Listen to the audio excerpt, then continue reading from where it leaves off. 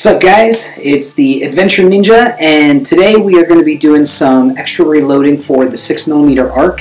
I went to the range a little while back and I had posted the results very briefly in graph format and Excel spreadsheet format, but basically what I found is that from my starting ladder test with CFE 223, I was getting from 2462 feet per second up to 2631. That was with 28.7 grains of powder at the high end.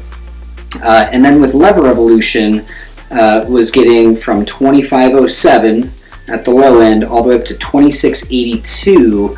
That was with 29.6 grains of powder, but I did see some ejector marks at that high end. A little bit of a flattened primer, a little bit, but not too bad. 29.2 grains of lever revolution actually produced 2654 feet per second.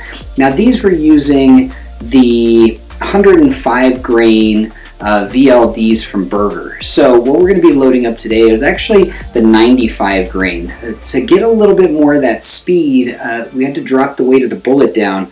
Now, according to the HodgdonReloading.com and the Hornady PDF, they're saying that for the 95 grain bullets for CFE to use basically from 28.0 to 30.0 grains of powder, and for lever revolution basically from about 26.5 up to 31.1. I'm going to probably top out at 31 for my ladder test, but let's go ahead and load these because they are really actually cool bullets.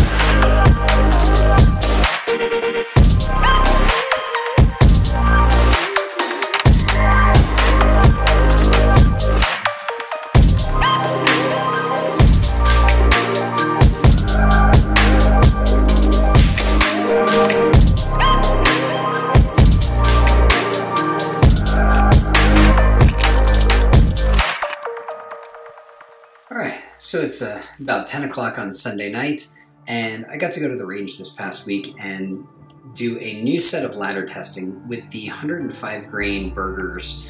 The velocities were lower than I wanted. I've been shooting for that 2,700 feet per second speed limit, and watching Johnny's reloading bench, watching Eagle Eye shooting, these guys are putting a ton of rounds downrange, and I only have really a couple powders to choose from, so really CFE and 223 and lever revolution are it. So I went back to the reloading bench and the video that you just saw, and I put together some new loads with 95 grain Bergers to really get a jump in velocity.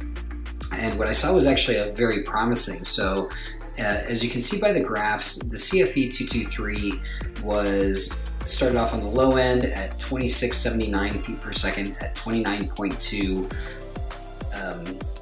grains of powder all the way up to 2742 feet per second with 30 grains of powder, and the cases look just fine.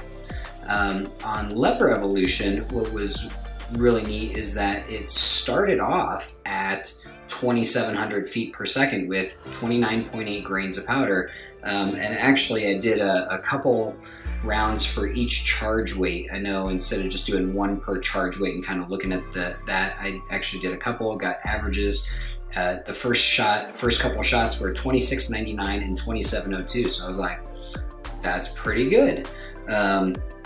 Moving on up to the high end, I got 28.19 feet per second, which was also good, and a very small delta between the two charges, 28.15 and 28.24.